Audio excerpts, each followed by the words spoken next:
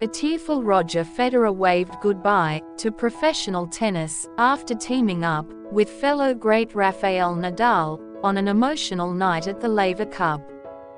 The 41-year-old received a long ovation after walking off court for the final time as he retired as a professional. The Swiss, who won 20 Grand Slam singles titles, is considered one of the best players in tennis history. "It's been a wonderful day. I'm happy, not sad. It feels great to be here. I'm happy I made it through," he said.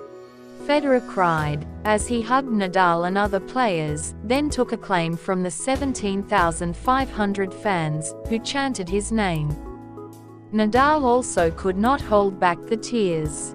The 36-year-old Spaniard cried as he sat alongside Federer while the pair listened to British singer Ellie Goulding, rounding off a memorable night with a performance. Federer and Nadal, for so long rivals at the top of the men's game, joined forces to play doubles against American pair Jack Sock and Frances Tiafoe in the annual team event between Europe and the rest of the world. Despite Federer not having played competitively for over a year, the pair pushed Sock and Tiafoe before losing 4-6, 7-6, 1-1, 9 at the O2 Arena. Federer and Nadal, affectionately nicknamed fedal, almost won it. The pair had a match point at 9-8 in the decider, but Federer could only lunge for a forehand, which he pushed into the net.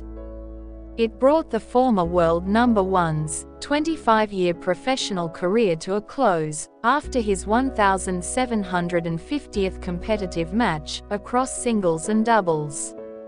"It's been the perfect journey. I'd do it all again," said Federer as tried to hold back tears during his on-court speech.